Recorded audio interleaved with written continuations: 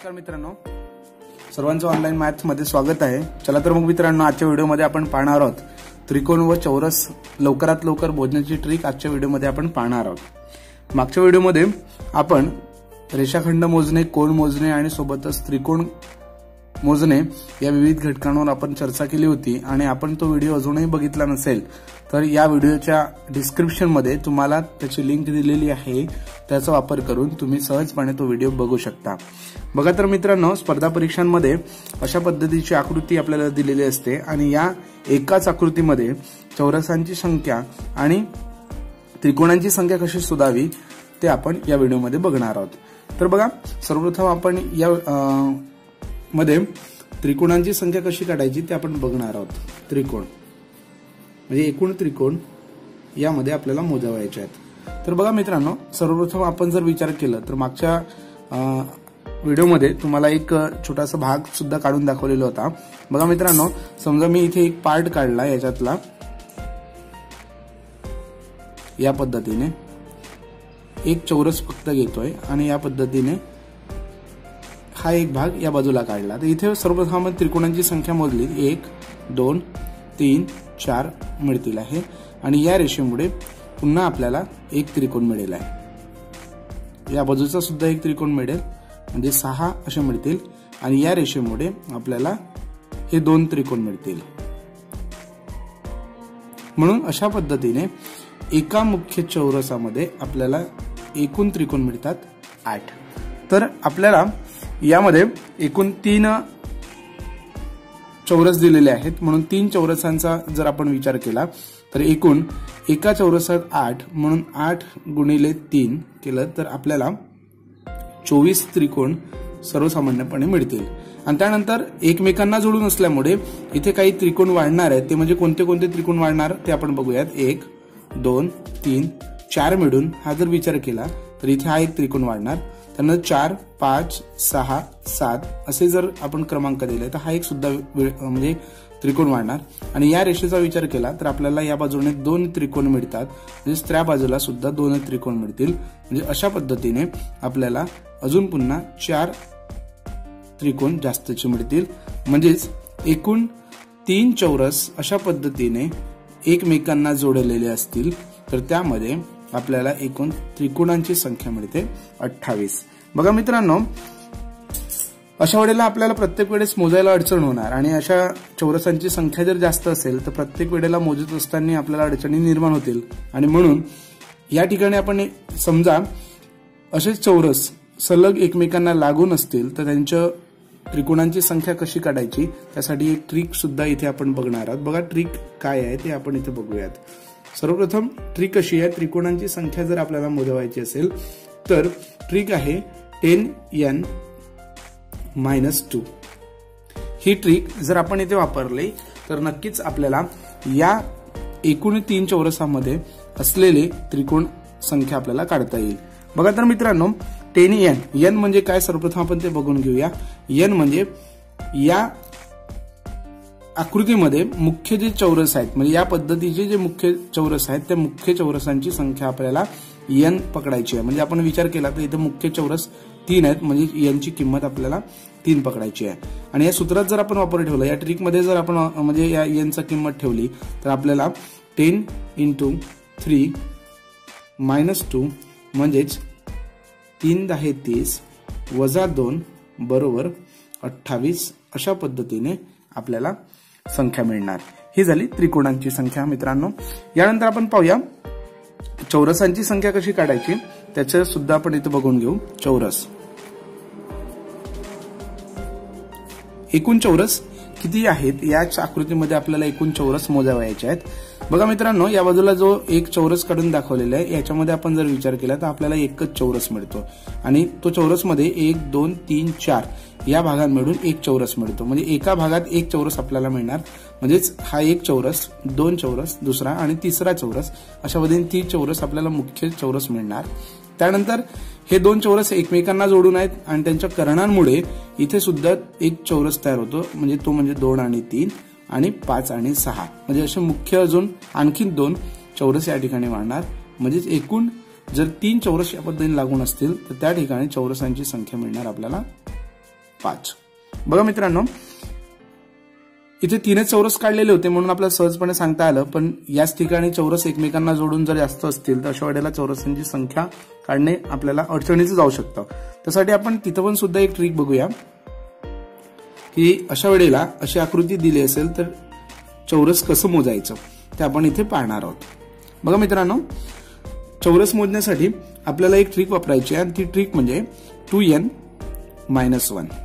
आणि या ठिकाणी n ची किंमत आपल्याला मुख्य चौरस जेवढे दिलेले आहेत तेवढे चौरस आपण पकडणार आणि मुख्य चौरस 3 आहेत म्हणून n = आपण 3 पकडलेला आहे. आणि जेव्हा आपण n ची किंमत ठेवणार तर हे किंमत आपल्याला मिळणार 2 × 3 - 1 आणि जेव्हा आपण उत्तर काढणार तर 6 - 1 बरोबर 5 म्हणजे एकूण चौरस संख्या आपल्याला मिळणार 5. यानंतर आपण त्याच आधारावर दुसरं उदाहरण घेतलेलं आहे. यामध्ये एकूण चौरसांची मुख्य चौरसांची संख्या आपल्याला 5 दिलेली आहे. तेव्हा इथे पण आपल्याला एकूण त्रिकोण संख्या व चौरस संख्या मोजावयाची आहे म्हणून आपण सर्वप्रथम आपण त्रिकोण मोजूया. बघा मित्रांनो, त्रिकोण मोजण्यासाठी मागच्या उदाहरणात आपण एक ट्रिक सांगितली होती ती म्हणजे 10n-2. या ट्रिकचा वापर करून आपण या आकृतीत असणारे एकूण त्रिकोण मोजू शकतो. आणि आपल्याला या ट्रिकमध्ये n ची संख्या पकडायची आहे. n बरोबर मुख्य चौरस 5 आहेत म्हणून आपण यांना n = 5 पकडणार. आता मुख्य चौरस म्हणजे कोणते? हा 1, 2, 3, 4 आणि 5 असे मुख्य 5 चौरस आहेत म्हणून आपण n = 5 ठेवलाय. आणि सूत्रात आपण n ची किंमत ठेवली तर आपल्याला मिळणार 10 × 5 - 2 म्हणजेच 10×5 = 50 - 2 केलं तर आपल्याला मिळतील एकूण त्रिकोणांची संख्या ती म्हणजेच 48. बघा मित्रांनो, एका चौरसात 8 त्रिकोण मिळतात. म्हणजे अशा पद्धतीने आपण जर सर्वप्रथम बघितले तर 8×5 = 40 आपल्याला त्रिकोण मिळतील. त्यानंतर या पद्धतीने 41, 42, 43, 44 अशा पद्धतीने, नंतर इकडे 45, 46, 47 आणि 48 त्रिकोण आपल्याला इथे लक्षात येतील. बघा मित्रांनो, यानंतर आपल्याला काढावायचे आहे चौरसांची संख्या. एकूण चौरस किती आहेत ते आपल्याला या आकृतीमध्ये काढावायचे आहे. तर सर्वप्रथम इथे मागच्या व्हिडिओ म्हणजे मागच्या उदाहरणामध्ये आपण जी ट्रिक सांगितलेली आहे ती ट्रिक म्हणजे 2n-1 या ट्रिकचा वापर करून आपल्याला या आकृतीत दिलेले चौरस मोजता येईल. इथे n म्हणजेच एकूण चौरसांची संख्या आपल्याला पकडावायची आहे म्हणून आपण एकूण चौरसांची संख्या पकडली 5 कारण 5 मुख्य त्रिकोण आहेत म्हणून 2 × 5 - 1 म्हणजेच 10 मधून 1 वजा केल्यास मुख्य चौरसासहित आपल्याला एकूण 9 त्रिकोण मिळणार, 9 चौरस मिळणार. ते बघूयात. मुख्य चौरस बघितलं तर हा 1 झाला, नंतर 2, 3, 4, 5 अशा पद्धतीने 5 मुख्य आपल्याला चौरस मिळतील. त्यानंतर बघा मित्रांनो, या ठिकाणी 2 कर्ण म्हणजे या चौरसाचे कर्ण आणि या चौरसाच्या कर्णांमुळे हा एक त्रिकोण तयार म्हणजे चौरस तयार मिळतोय. 1 आणि हा 1 मिळून त्यानंतर हा एक चौरस आपल्याला मिळतो म्हणजेच 5, 6, 7 हा 8 आणि 9 असे 90 चौरस आपल्याला या ठिकाणी मिळतील आहे. यानंतर आपण पाहणार आहोत चौकोन व चौरस संख्या मोजणे. बघा मित्रांनो, एकाच आकृतीत आपल्याला चौकोन पण मोजवायचे आहेत आणि चौरसांची संख्या सुद्धा मोजायची आहे. त्यासाठी सर्वप्रथम आपण पाहूया चौकोन म्हणजे काय. बघा मित्रांनो, चौकोन म्हणजे 4 बाजू असलेली 4 कोण असलेली बंदिस्त आकृती म्हणजे चौकोन. आणि चौरस म्हणजे ज्या आकृतीला किंवा ज्या आकृतीच्या चारही बाजू समान असतात आणि चारही कोण काटकोण असतात त्या आकृतीला आपण चौरस म्हणत असतो. आणि एकाच आकृतीत आपल्याला चौकोन सुद्धा मोजावायचे आहेत आणि चौरस सुद्धा मोजावायचे आहेत. आणि चौकोन मोजत असताना सर्वच प्रकारचे चौकोन त्या ठिकाणी मोजले जातील. मग ते आयत पण येतील, चौरस पण येतील आणि 4 कोण आणि 4 बाजू असलेल्या सर्व आकृत्यांची संख्या आपल्याला चौकोनात मोजावायची आहे. आणि चौरसामध्ये कोणत्या संख्या मोजायच्या आहेत तर आपल्याला लक्षात येतील. चौरसामध्ये 4 बाजू समान असलेल्या आणि सगळेही कोण, चारही कोण काटकोण असलेल्याच आकृती आपल्याला चौरसामध्ये मोजावायच्या आहेत. तर बघा मित्रांनो, सर्वप्रथम आपण चौकोनांची संख्या मोजायची आहे. तर सर्वप्रथम यासाठी आपण एक ट्रिक बघणार आहोत. ती ट्रिक कशी असणार आहे बघा मित्रांनो. सर्वप्रथम हे अशा पद्धतीची जर आपल्याला आकृती दिसली तर आपण त्याला सर्वप्रथम अशा पद्धतीने नंबर देऊन देऊया. या पद्धतीने आपण नंबर दिले तर वरच्या भागाला 1 2 3 असे भाग आपल्याला मिळतील आणि उभ्याच मांडणी सुद्धा त्याच पद्धतीने आपण त्यांना नंबर देऊन देऊया. त्यानंतर बघा मित्रांनो, त्यानंतर काय करायचं आहे आपल्याला, सर्वप्रथम वरच्या रांगेतील जेवढे काही आपल्याला नंबर मिळाले त्यांची आपण बेरीज करून घेऊया. 1 अधिक 2 अधिक 3 वरच्या रांगेत आणि त्यांचा गुणाकार आपण उभ्या असलेल्या रांगेतील एकूण ओळींच्या बेरजेला करणार आहोत. म्हणजे 1 आणि 2 ची बेरीज आपल्याला इथे करावं लागणार आहे. जर आपण यांचं बेरीज केलं या कंसाची तर आपल्याला इथे मिळेल 6 गुणिले इथे आपल्याला बेरीज मिळणार 3, म्हणजे एकूण या ठिकाणी चौकोन आपल्याला मिळतील आहे 18. बघा मित्रांनो, अगदी सोप्या पद्धतीने आपल्याला चौकोनांची संख्या काढता येईल. यानंतर आपण बघूया चौरस काढणे. चौरस कसं काढायचं ते बघूया. चौरस म्हणजे चारही बाजू समान हव्यात आपल्याला आणि चारही कोण काटकोन असायला पाहिजेत. तर बघा मित्रांनो, या ठिकाणी आपल्याला ट्रिक बघायची आहे. जे नंबर आपण दिलेले आहेत त्याच पद्धतीने आपण नंबर देणार आहोत. तर सर्वप्रथम चौरस मोजत असताना आपल्याला काय करायचं आहे, आपण यांची जोडी अशा पद्धतीने लावूयात. शेवटचे जे अंक आहेत म्हणजे उभ्या रांगेतील शेवटचा अंक आणि आडव्या रांगेतील शेवटच्या अंकाची आपण जर या पद्धतीनं जर जोडी लावली तर आपल्याला 2 आणि 3 मिळतं आणि यांचा आपण इथे गुणाकार लिहिणार आहोत. 3 गुणिले 2. त्यानंतर यामध्ये 2 उरलेला आहे वरच्या रांगेत आणि उभ्या रांगेत फक्त 1 उरलेला आहे. परंतु या 2ची जोडी कोणासोबतच लागत नाही. म्हणजेच 1 आणि 2 फक्त 2 अंक उरलेले आहेत आणि यांची एकमेकांची जोडी आपल्याला लावता येत नाही. तिरपी जोडी आपण लावायची आहे. म्हणून या ठिकाणी सर्वात जो मोठा अंक आहे तो आपल्याला इथे मिळवायचा आहे. उरलेल्या अंकांपैकी सर्वात मोठा. जर जोडी बनत नसेल तर उरलेल्या संख्यांपैकी सर्वात मोठा अंक आपण इथे लिहिणार, तो म्हणजे 2.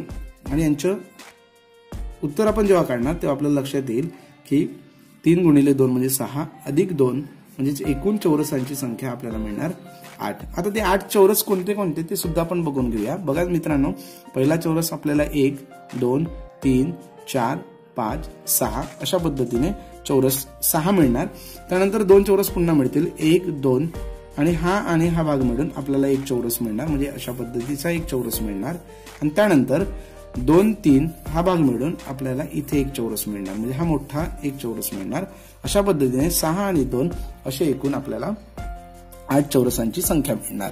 अशा पद्धतीने याच ट्रिकचा वापर करून अशा पद्धतीची मोठी आकृती जरी घेतली तरी आपल्याला या ट्रिकचा वापर करून त्यामध्ये चौकोनांची संख्या आणि चौरसांची संख्या सहजपणे काढता येईल. यासाठी आपण पुन्हा एक मोठं उदाहरण बघूया. आपण इथे थोडा मोठा उदाहरण घेतलेलं आहे आणि यामध्ये सर्वप्रथम आपण चौकोन मोजून घेऊया. चौकोनांची संख्या आपल्याला इथे काढायची आहे.